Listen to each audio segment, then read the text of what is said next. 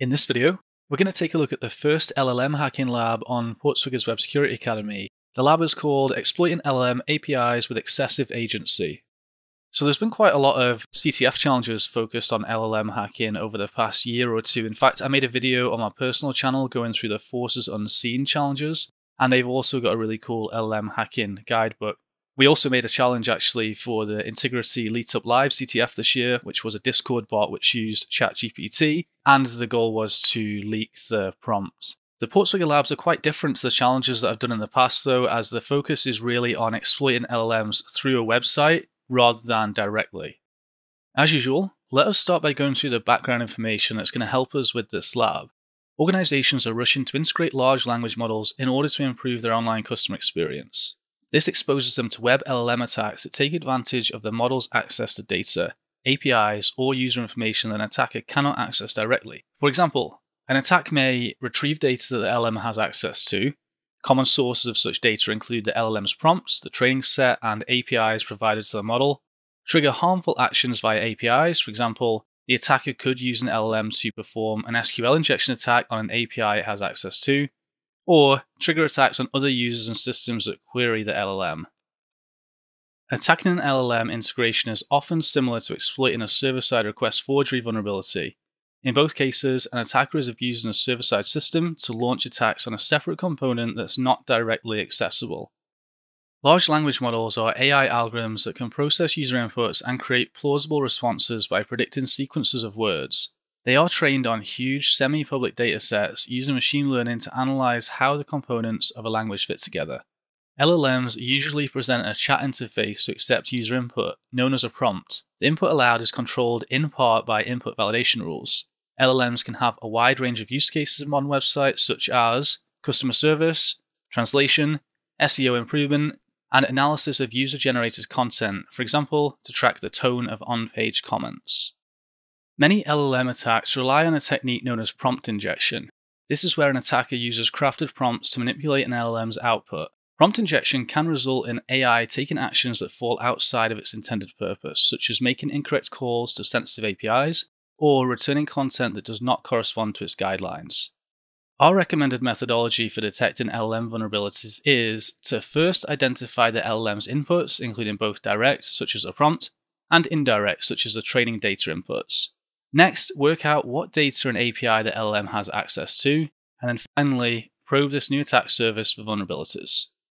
LLMs are often hosted by dedicated third-party providers. A website can give a list of third-party LLMs access to specific functionality by describing local APIs for the LLM to use. For example, a customer support LLM might have access to APIs that manage users, orders, and stock. The workflow for integrating an LLM with an API depends on the structure of the API itself. When calling external APIs, some LLMs may require the client to call a separate function endpoint, effectively a private API, in order to generate valid requests that can be sent to those APIs. The workflow for this could look something like the following. So the client calls the LLM with the user's prompt, the LLM detects that a function needs to be called and then returns a JSON object containing arguments adhering to the external API schema. The client in turn calls that function with the provided arguments, it processes the response, and then it calls the LLM again, appending that response as a new message. The LLM then calls the external API with that function response, and it summarizes the result and returns it back to the user. This workflow can have serious security implications, as the LLM is effectively calling external APIs on behalf of the user, but the user may not be aware that these APIs are being called. Ideally, users should be presented with a confirmation step before the LLM calls the external API.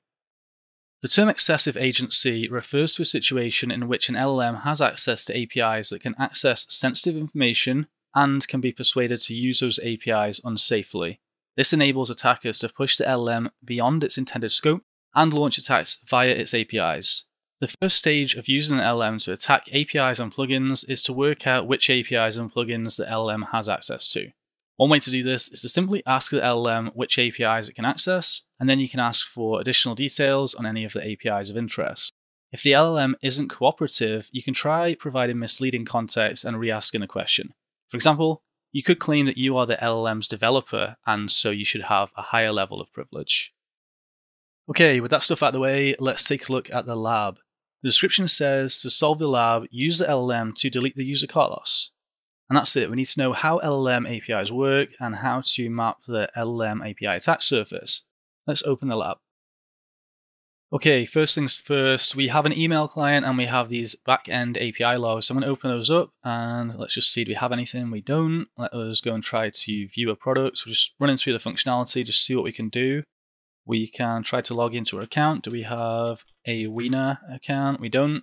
So we can't log in. Let's go and have a look at this live chat. So it says we're now chatting with Artificial. We want to find out what APIs it can access. So, hi. What APIs can you access? All right, we ask it. It comes back with 3 APIs, a password reset, a debug SQL, and a product info, and it has the information about those as well. Let's go back to the API logs, and I don't believe it has anything. I think it's just printed out what we just saw.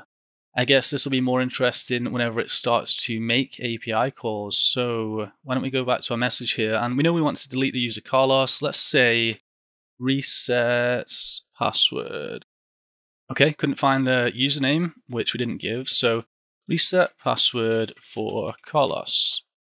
Okay, well, it sent a password reset, but that's not our email, so what I'm going to do is go and grab our email, and then let's go here and say, actually, Carlos's email address is... Okay, let's see what it says. Let's go back, refresh our email.